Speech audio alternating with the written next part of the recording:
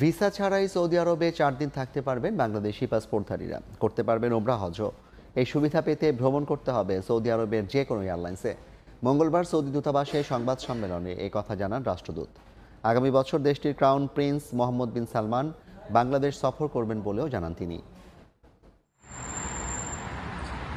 Saudi আরবে প্রবাসী প্রায় 27 লাখের বেশি বাংলাদেশি, যাদের মধ্যে শ্রমিক, ব্যবসায়ী, চাকরিজীবী সব ধরনের মানুষই রয়েছে। এছাড়া মুসলিম উম্মার পবিত্র ভূমিতে প্রতি বছর লাখ লাখ বাংলাদেশি হজ ও ওমরা পালন করতে যায়।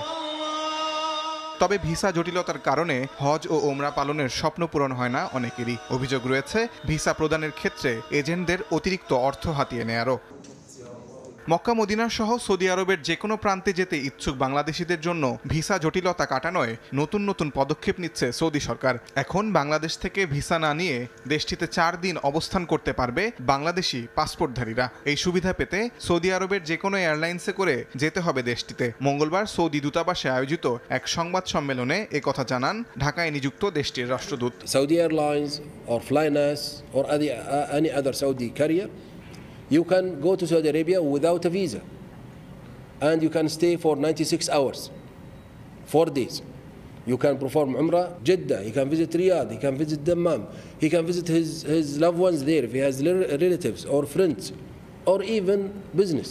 এছাড়া যুক্তরাজ্য, যুক্তরাষ্ট্র ও ইউরোপের সেনজেন ভিসা থাকলে সৌদি আরবে ট্রানজিটেও ভিসা ছাড়া 4 দিন অবস্থান করতে পারবেন যে কোনো বাংলাদেশের নাগরিক। If you are holding a Bangladeshi passport and you have one of these visas, UK visa, Schengen visa, US visa, and you used it once, you can go to Saudi Arabia without a visa and you can get the visa upon arrival. এদিকে খুব শীঘ্রই সৌদির crown prince Mohammed বিন সালমান বাংলাদেশে সফর করবেন। এর মাধ্যমে বাংলাদেশ ও Saudi আরবের সম্পর্ক অনন্য উচ্চতা পাবে বলে মনে করেন দেশটির রাষ্ট্রদূত। সৌদি আরবের কিং সালমান দাতব্য সংস্থার উদ্যোগে এবছর 30,000 শিক্ষার্থীকে বিনামূল্যে চোখের চিকিৎসা দেওয়া হবে। 10 donor countries in the world